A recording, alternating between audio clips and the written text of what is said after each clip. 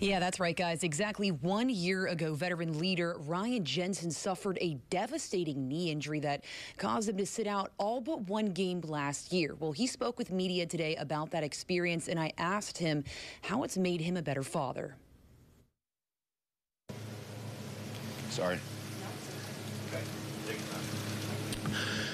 So I remember when I came home after that day, having to explain that to him.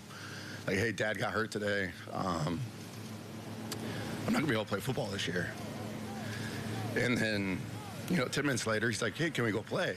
And I'm like, I'm in a cast. I can't walk. I can't do this. So, it was hard. It was challenging both physically and mentally for the 10-year NFL veteran who has spent most of his career healthy.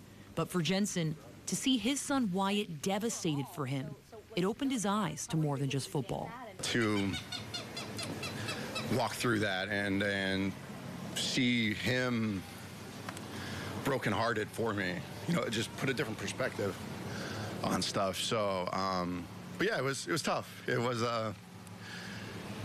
just helped me see things in a different perspective and not take advantage of stuff.